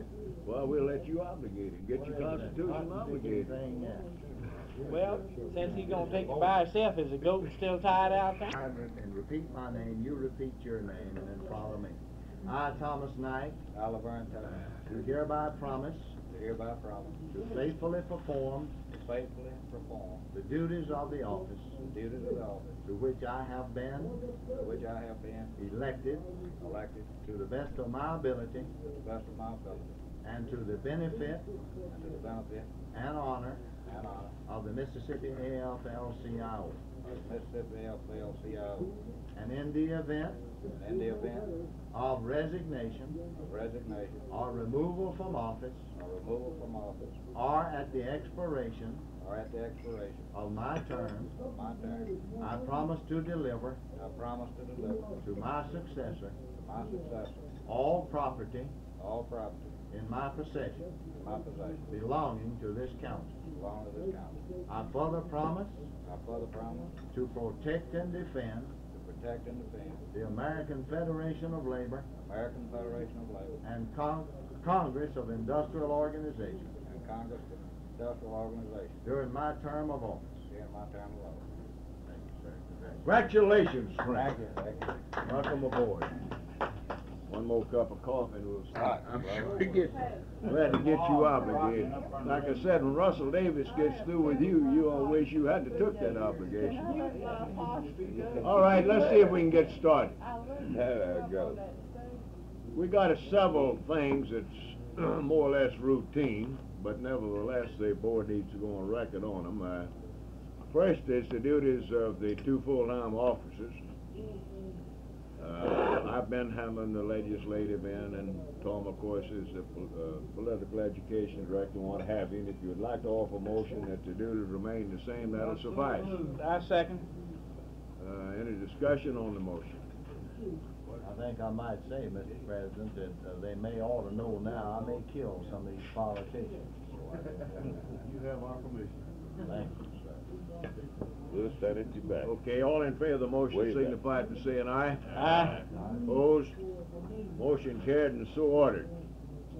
Now, there's one thing that I think that I need to bring up in connection with my duties as in charge of the legislative program, and that's the fact that it's very apparent we got to have some help. At least I have. This organization needs somebody on top of that legislature pretty well all the time since they've started the annual sessions, the pre-filing system and all that. It's impossible for me or any other single individual to be on top of it at all times. Now, I've talked to Jim South about the possibility of him assigning one of his staff people. He has two in the state, Jim Touchstone and Dan Ory. I had quite a discussion with the two of them about this, and we're supposed to see what we can get worked out on that. Now, I assume it's all right with you. You've assigned me the responsibility of the legislative program that if I can get something worked out for an assistant, that meets your approval. This okay? Definitely so. All right. Now, in the event we don't, I think we're too far gone now to do what I think has to be done. If we can't get something done, though, at a future board meeting, I'm going to have to lay out a program with it I think we have to adopt to be on top of that legislature at all times. I mailed all of you a copy of a letter that I wrote to, what's his name, the sheet metal, Grayson Moore. He called our attention to passage of a bill in Florida where they had, emasculated workman's comp law where building tradesmen were subject to suit. It's that simple. Well, now, if we don't get on top of this situation, sooner or later that's going to happen to us.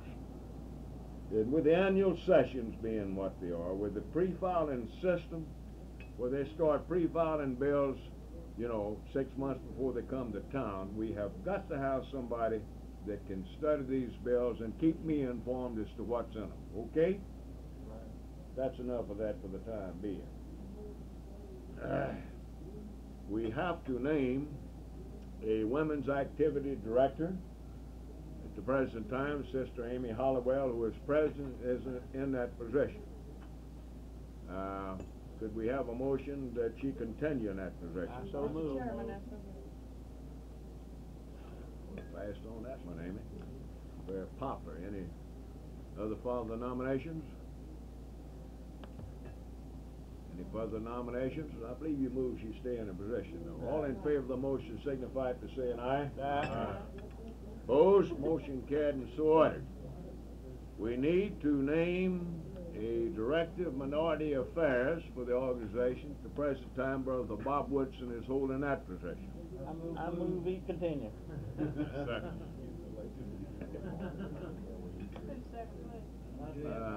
For the record, let's see who seconded that. I made the motion, there's several seconds. Turner, seconded. Motion by Jackson, seconded by Turner. You ready for the question? Ready. All in favor of the motion signify by saying aye. Aye. Opposed? Overruled. The chair will note that the motion almost carried unanimously. I guess the next thing that we need to talk about is the salaries for the full-time officers, Brother Knight. This is usually, well, this is the first order of business, at least one order of business at the first meeting after election. You got any comments before we take that up, Tom? No, I don't. Of course, I think we have to. I think I have to be consistent with what I said this afternoon, what I've been saying for some time, and you too, as a matter of fact.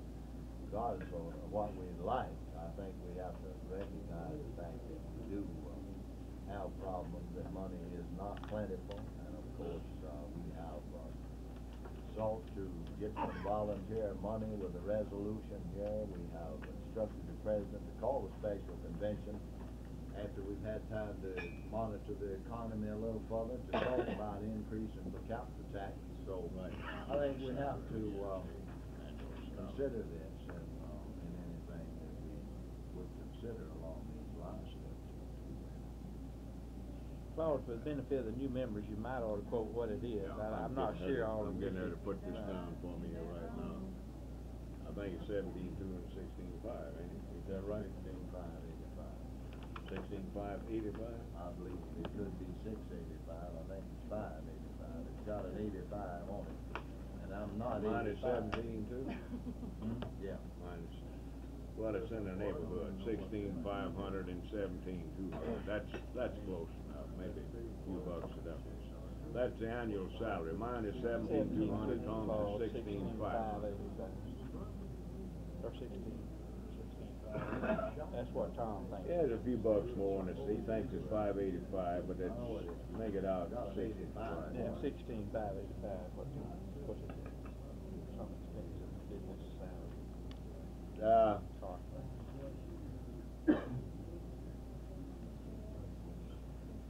I'd hoped that that we had had time enough for me to got some figures for you of the other state organizations, so we could be able to compare them if you wanted to. I don't have that information here with me. I didn't know we were going to need it so fast. But we can go ahead with it if you want to make a decision. If you want to delay it, we can. Either like it is, we'll have another board meeting, or you can increase it to whatever you think you want to do with it. That matters before you now, is setting of the salaries of the 2 full-time officers. Claude, before we try to make a decision on how much, I think we ought to have some indication from Tom as the Secretary of Treasury what the financial status is, so we'll know what we can afford. There's no point in quoting a figure and then find out it can't be paid. You know? Well, and I'd be at a loss, even though I've been on the board, as to what the president's financial status is. When we came Dean out, ain't got it all yet. Right. We still got a little there. when we came out, the general fund reflected approximately 25,000. This could be, a few dollars one way or the other. And of course, the legislative and education fund, which is bagged, strictly hustled, from different ones of us out of the various unions. This is legislative and education money. It is treasury money. We've got about $13,000 in that fund, and then of course our Coke fund, which is strictly money off of the hip, is just very few dollars, maybe $300-400. Well, that's about what the financial. And the affiliation, what's the average? What's the 42,500. 42,500, averaging about 42,500. Now, Claude, I remember also, and I don't want to be talking a lot this meeting, I remember you wrote us a letter recently, within the last few months, that said at the end of this year, the National AFL-CIO might drop the subsidies they've been giving us. Is that still? Right, they cut it down to 300, and as of first of the year, that'll stop, right? Right. So we'll no longer have that to depend on. Unless I can convince them to continue, there's a possibility that we might get it continued. I don't, but that's the status of that, yes. Right. Right. Well, I'm going to make a motion that we increase it by $1,000 on each one a year. $1,000 a year. All right, we get a second to that? Second is we increase the salaries $1,000 a year. It'd be 18,216, 585, or whatever that is. You got there. I'd like to ask a question, Chairman. This salary was 2 years ago, is that right? The salary, let me see, y'all adjusted the salary, you gave us a 7% increase. How long ago was that now? Has it been 2 years? No, I think you gave us a 7%. I think it was about a year ago, if I remember right. It's close to a year ago. See, it's been 2 years and a half since the last convention. That was March of '72. My impression it'd be about a year, maybe 15 months since the last increase. Realize it's been that long. It ain't quite been quite that long. Might not. I know it was. Sandy shook up this list. Just a bag. I don't believe. One bag. Maybe it's less than you. Well, the motion is that the salaries be increased upward $1,000 a year for each one of us. And we had a second. Do we have any further discussion on that? How much is that a week? $83, I mean, a week. Roughly about $20 a week, almost $20. $21 a month, a week. No.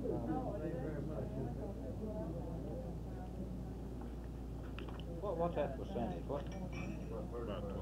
I'm no percentage. I said I can't pick percentage, y'all. Well, it'd be 1 against 18, 1 against 17.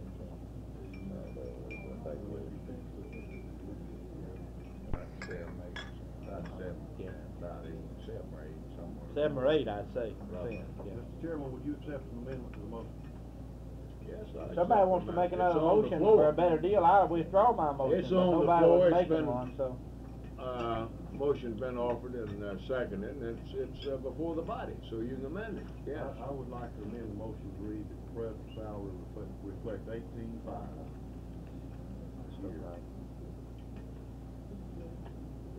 I'm lost on the Secretary of Treasury. He's got some unorthodox figures on here.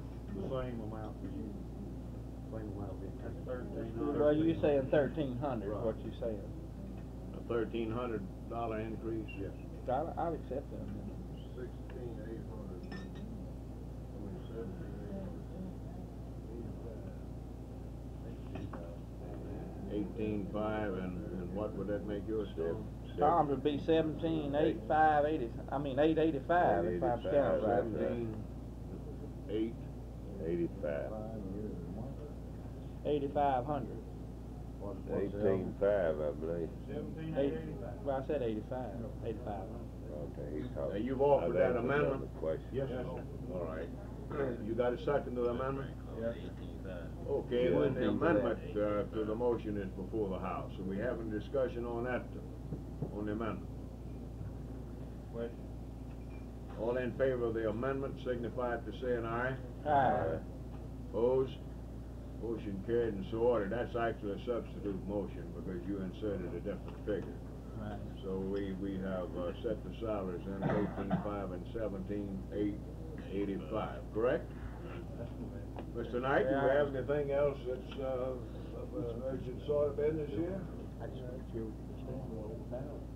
No, other than, at this point, I might mention, for the information of the board, based on the conversation you and I have had, at the next board meeting, we will probably submit some suggested changes concerning our requirements for endorsement of candidates.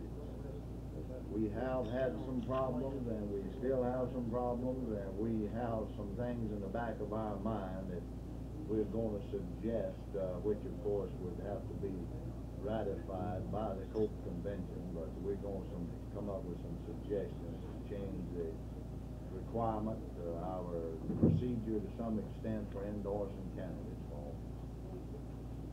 I would like to make a request. I don't know if it's a motion or just a request. I don't think we need a motion. But next board meeting, Tom, you furnish us with how much money comes into the thing this past year, what the potential for next year is, and then the output.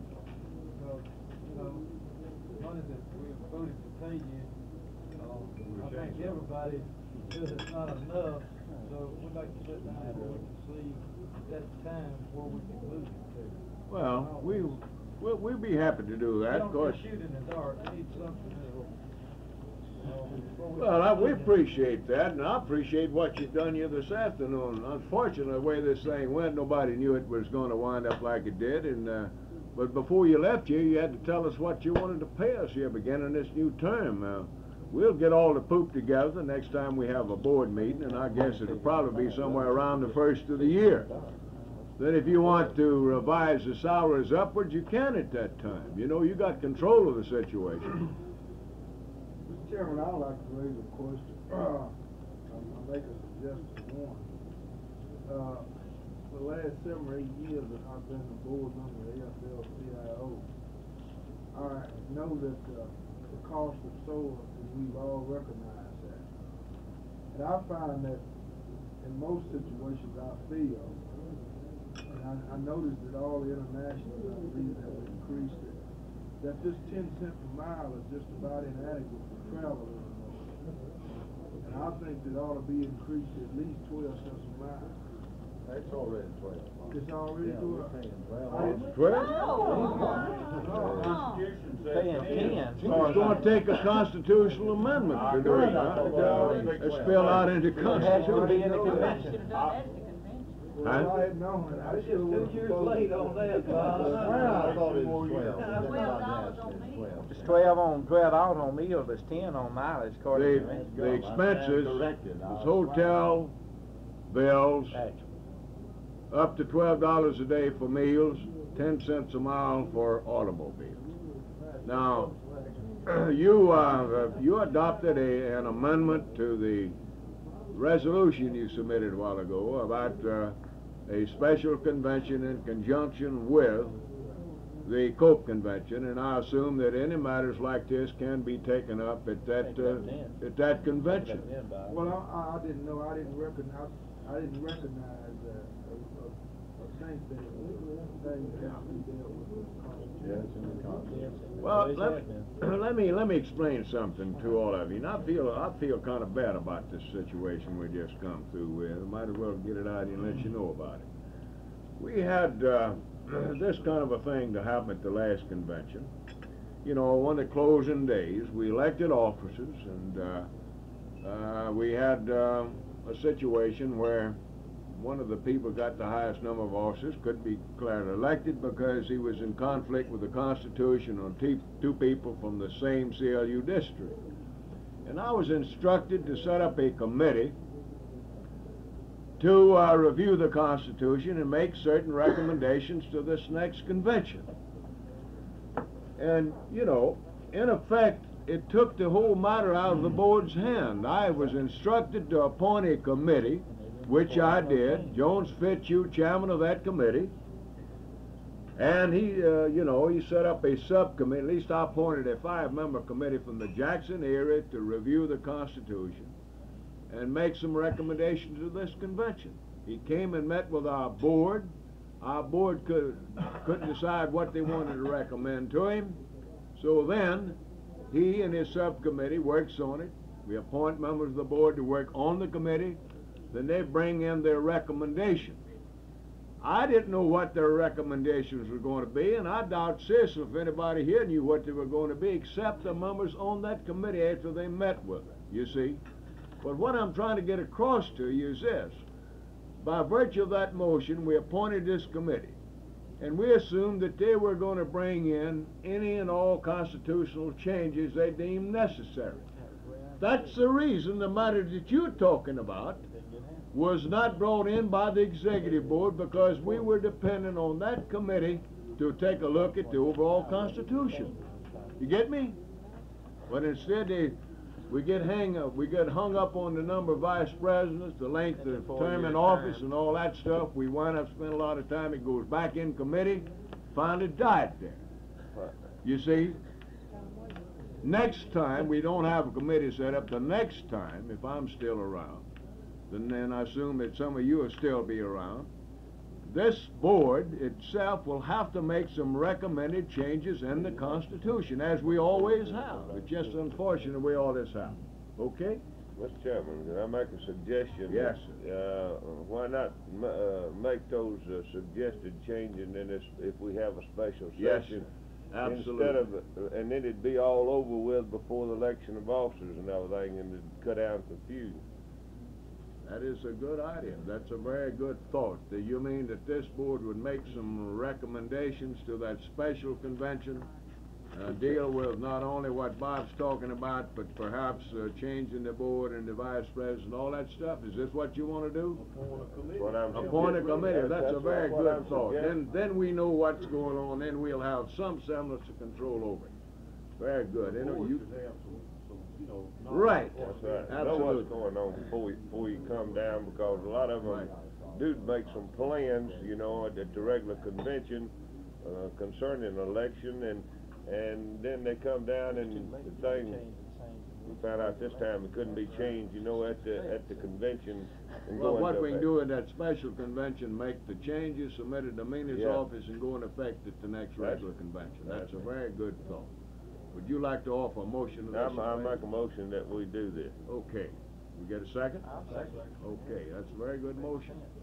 This way we'll set up a committee to be working on recommended changes, constitutionally speaking, at the special convention, and we'll go to work on that. All right, you heard that motion in a second. We have any discussion? All in favor of that motion? Yeah. Mr. President, I'm just asking a question that might be relevant to the motion. Yeah.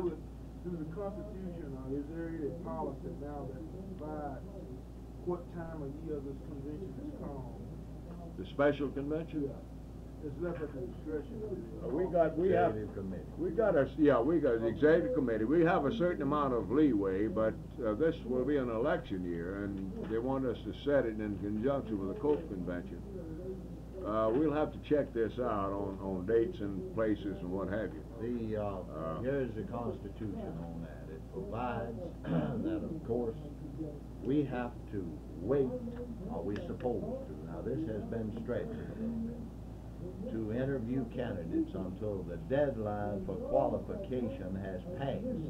Now, this means that this is 60 days prior to the first primary in our election year, which is the Tuesday after the first Monday in August, which would be along the first week in August. The deadline to qualify is about the first week in June.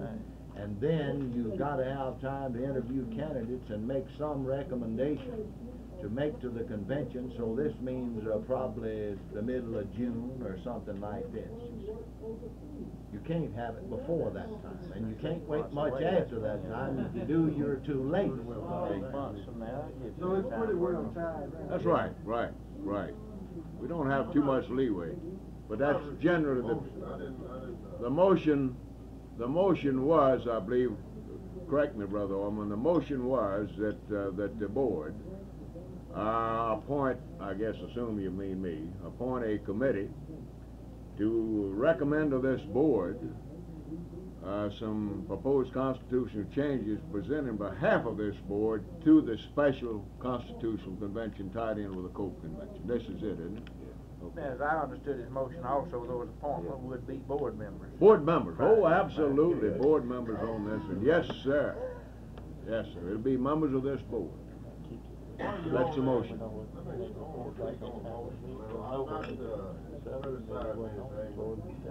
We was on this these guys and ladies was on this subcommittee. Right. As long as we came in on Saturday or Sunday. You joined the subcommittee that's been working, right. I don't think it's fair and I don't think you meant it that way, to criticize that subcommittee.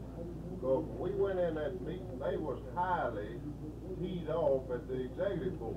That's what I said. They came out there and presented a bunch of changes, and the executive board turned thumbs down, and then they wouldn't tell them nothing. So I said that. Said to hell with it. I made that statement, if you remember. I shouldn't have been there, but And I think there was some resentment about the board being a part of that committee in the White. Yeah. I realize that. They felt like that it shouldn't have been anybody on the board. I fully acknowledge that, and it's very unfortunate the way the whole thing worked out. And you know, I agree with you, though, Joe. Brother Fitzhugh, I must say, you know, worked long and hard on this project. The problem was he couldn't get enough people to work with him on it. Now, all of you remember him coming before the board, and he made a presentation. Sure did. Well, obviously he had spent a lot of time on it. But, you know, some of his thoughts, the board never could make up its mind what direction they wanted him to go in. Well, somebody that Claude was so involved, like he wanted to I agree. vice presidents by congressional district lines, I agree. which sounded sort of impossible to us when we said so. I wonder if it would hurt their be. feelings, I guess. I mean, I wonder. Well, yeah. just a suggestion on the motion. They let us know they was there. Let's get a little order. You think, you want the floor now on the motion? I wonder if it would also be a good idea to maybe mail a letter to the locals or in central bodies and so forth to say, and if they had any suggestion, turn them into this committee. Maybe the committee could get a feeling of how all the people in the state, after all, that's who we're supposed to be representing, and could, every old blind hog picks up an acorn every now and then, and somebody might turn in a real good suggestion that somebody else didn't think of. This is a good thought. Right. Now, let me say one more thing. We're going to deal with the Constitutional Convention, special convention. Any proposed changes to the Constitution under this arrangement will have to be mailed out to each affiliated organization. What, how many days? 35. At least 35 days before the Constitutional Convention. That will have to be done. I was just wondering, it's just an idea, wondering if it would help, maybe combine everything, if you ask locals and central bodies, right, if they, after you told them who the committee was, to turn in, you know, like a bylaws, most locals have bylaws, and they say, turn in anything you want to change in bylaws, turn it in the bylaws committee and let them consider it. And I wonder if this would help any. It might do it. The motion passes, then we'll appoint the committee, and,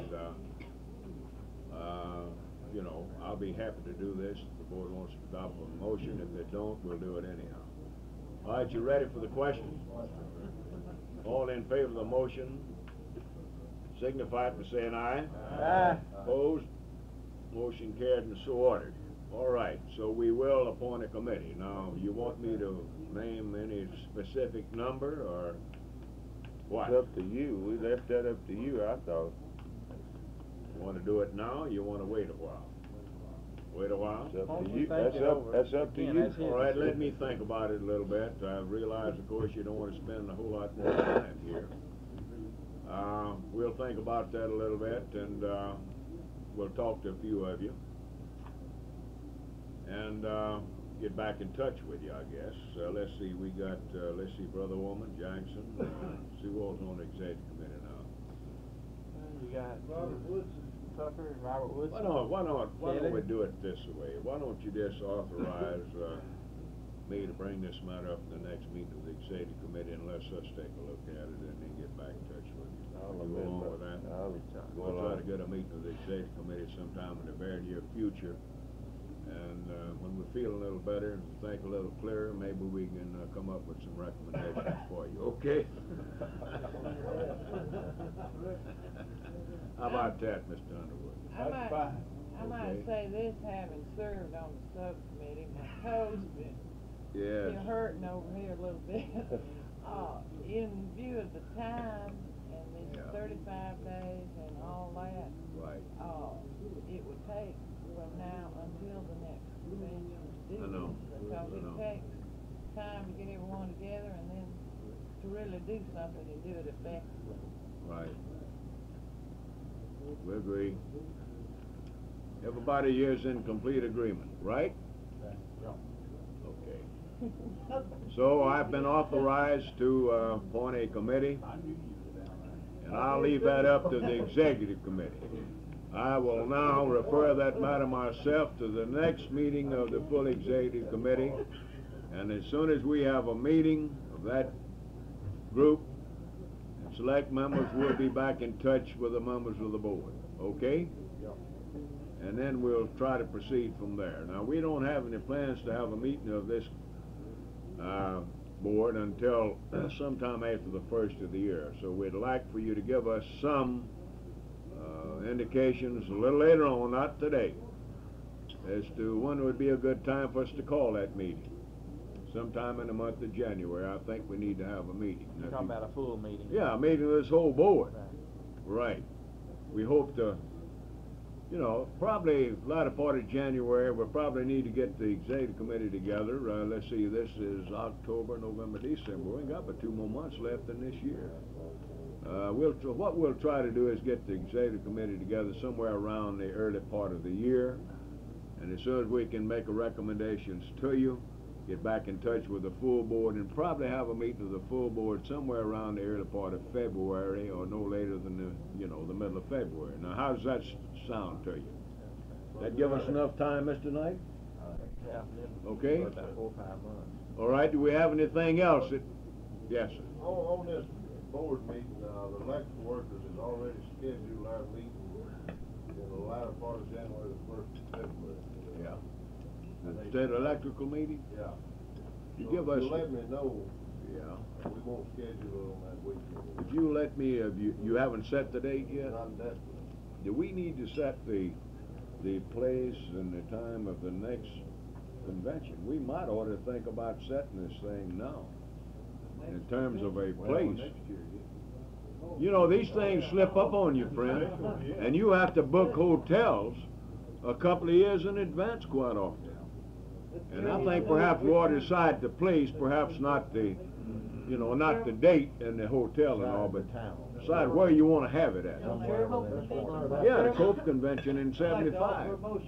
Yes. I'd like to make a motion, 2 full-time officers, make these arrangements. In the time, in terms of the place, the date, and all. Right. Second. Well, y'all can check hotels and all, and That's right. Somebody's got to do it. We can't.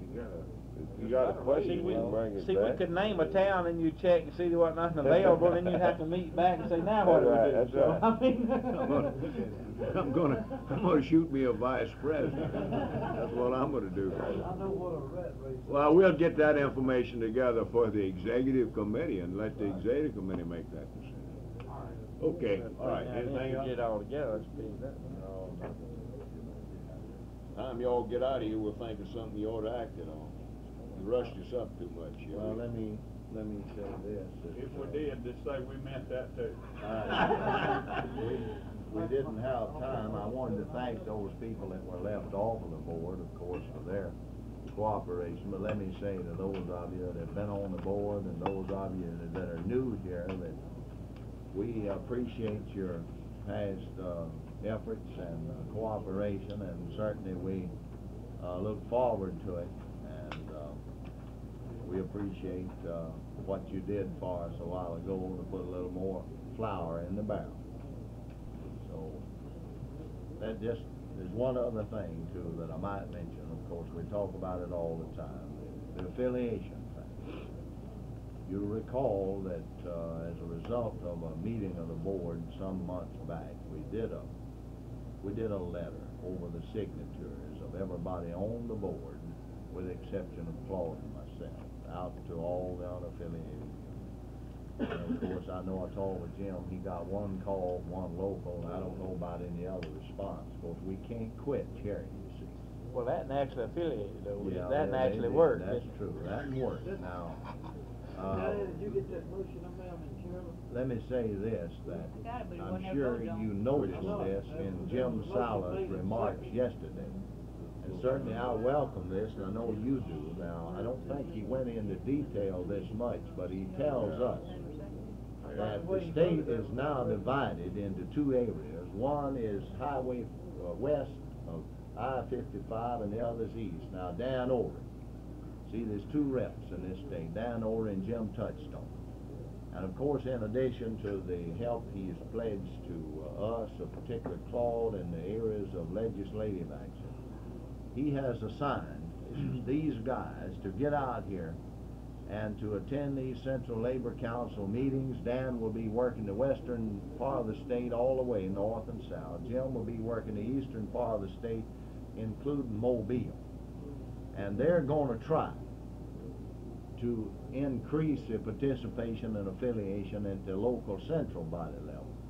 And certainly in doing this, if it's possible, and sometimes we wonder if it's possible anymore, to increase the affiliation participation with the state organization. So I think this is something, at least a step in the direction which we've been looking for a long time.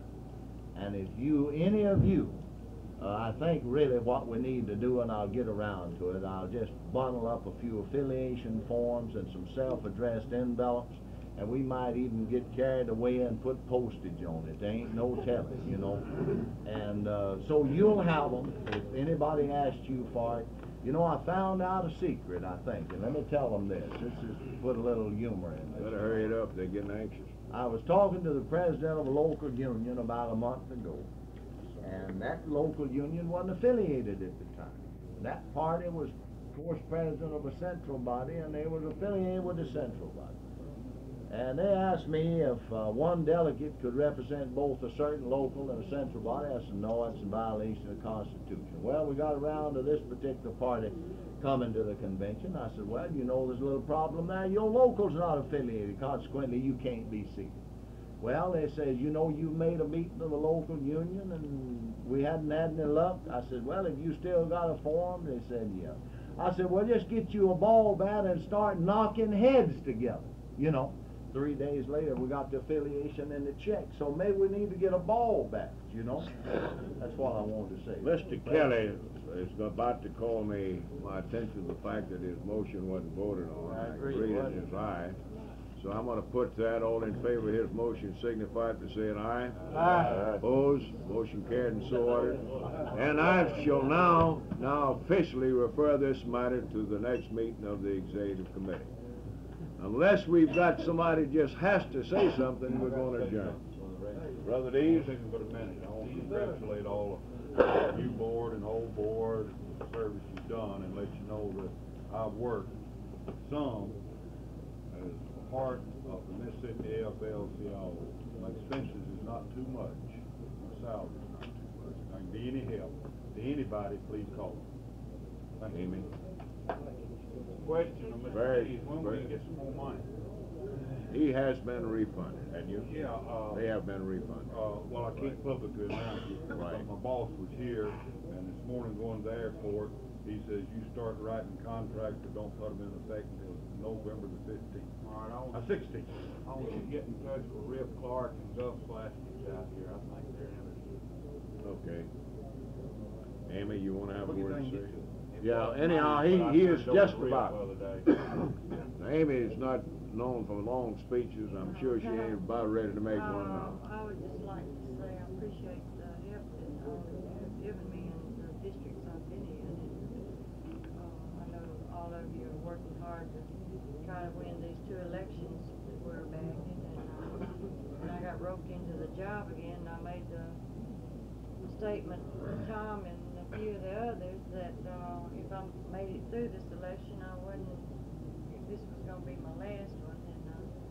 But I don't really know yet. I hadn't made up my mind. Y'all didn't give me time to say anything, so I'll let it ride right now. So we'll see how things work out. I'm getting a little too old to do all these long hours and this nightlife, and it's getting the best of me.